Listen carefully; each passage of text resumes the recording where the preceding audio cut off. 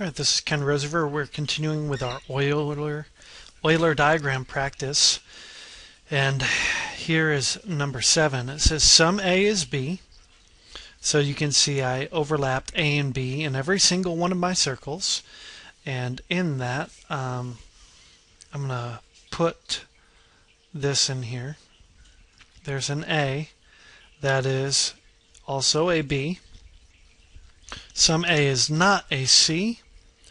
Actually, that block where it's at works perfect because it's not a C. So that's good. So I've drawn both the premises. Now let's see. Sum B is not a C. Sum B is not C. Well, looking at this picture, it looks valid. But then you have to ask yourself, is there another way of drawing the picture? And actually there is. Here I said sum B is not C is valid because C is inside of B and there's sum of B, this part here, right? That is not C. But that doesn't make the argument valid. If there is a way of drawing it so that the conclusion is not in the picture but the premises are still there, then the argument is invalid, is a fallacy. So let's look at maybe this one. Sum A is B. There's a A, that's a B. Sum A is not C, and that A again is not C. Sum B is not C. Well, no, there once again, all this B is not C because it's outside of C. So you can see the problem here is whenever B is bigger than C or overlaps C in some way, we have a problem, and we get it. We get the resulting picture. Looks like it validates the argument, but again, it doesn't. Let's look at this is an invalid argument. We haven't seen it yet, but eventually I'll get to one of these pictures and it will show that it's invalid. Let's look at this one down here on the right. Sum A is B. There we go. There's a A, that's a B. Sum A is not C. That same one is not a C. And sum B is not a C. Oh no. Once again, all of these now. All of these are not C's. So that doesn't work. So we have failed to invalidate the argument in 3 pictures. And the reason is because this is a picture we should have used. Sum A is B. I have that. That's right here. Sum A is not C. Here's an A, that's not a C. So I have that as well. It doesn't have to be the same dot.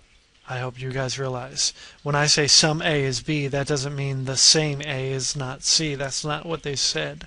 They said sum A is B. There you go. I have a A. That's also a B. I have an A that is not a C. And the question is, do I now have sum B that is not a C? And the answer is I do not, because B is completely inside of C. So actually this is an invalid argument, and here is our counter example. That one was a little challenging unless you stumbled upon this right away. But you have to be pretty careful when you're dealing with a bunch of sums. All right. All dogs bark. All dogs bark. So dogs belong to things that bark. So this is barkers, and this is dogs. And dogs are barkers, so all dogs bark. We have that in there. No barking animals are cats. Oh, great. Barking animals has to be disjoint from cats. Here's cats.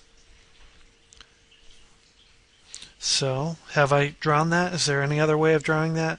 Well, they can't overlap, and cats can't be inside because they're saying no barking animals are cats, so they have to be disjoint. So I've drawn both of the premises. The question is the conclusion in the picture? No dogs are cats. Yes, clearly. Alright, so this is a valid argument. Let's look at number 9.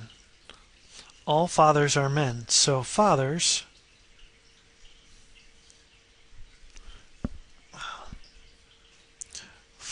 here are part of the group of men here. Some men are wealthy. Let's do wealthy.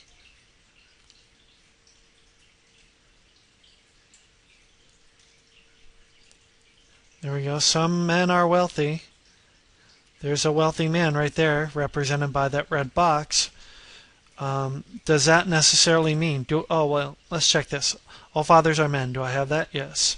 Some men are wealthy. Do I have that? Yes. Some fathers are wealthy. Do I have that? Not necessarily. If I drew the circle, the wealthy circle to overlap, then it would look like the conclusion is a valid conclusion from the premises. But in fact, there's a loophole. It's not necessarily so, because I can draw the picture like this. It could be that no fathers are wealthy. Those could be disjoint sets, and I'd still have the overlap required by the second premise. So this is not valid. The conclusion, some fathers are wealthy, is not necessarily part of the picture. Okay, here's my next one. It says, no sane person takes a math class. So let me put sane people over here. Whoops, same. I put same. I needed to put sane. So these are the sane people. And everybody outside of sane would be insane, but that's alright. And then these are people who take math classes.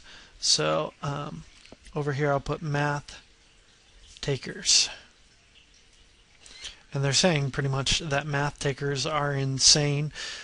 No sane person takes a math class because it's none. The circles are disjoint. Some students that take a math class can juggle. Let me do this. Some students that take a math class can juggle. I could put this circle out here somewhere, out on the right, and then I could say that here's the person, here's at least one that can juggle. Right? That would be one possibility, but that would seem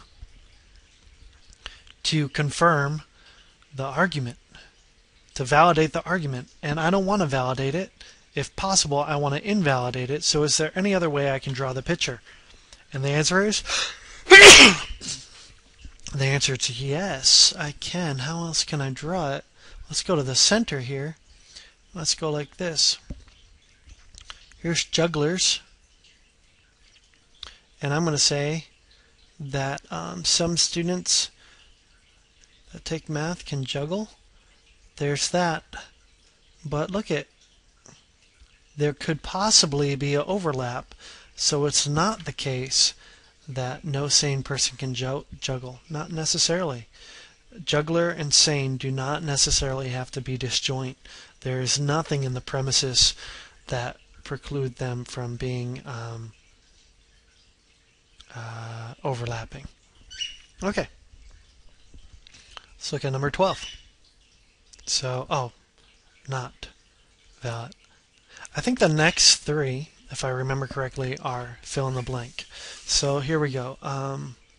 All A is B, all B is C, therefore all A is C.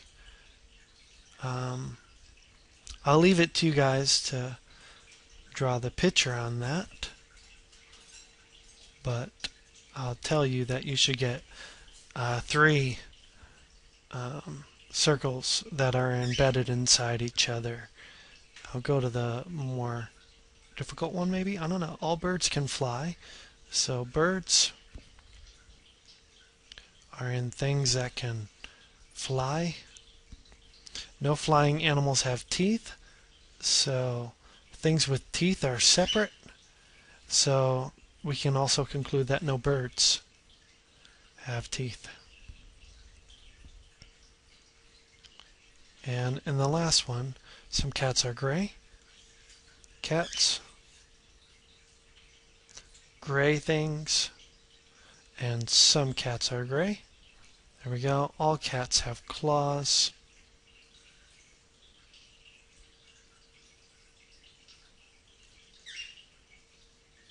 Whoops. Claws. Now we couldn't conclude. Well, we could have a bunch of conclusions here, but what can we conclude? That some gray things have claws, or at least one gray thing has a claw. Anything else we could conclude? No, I think that's it.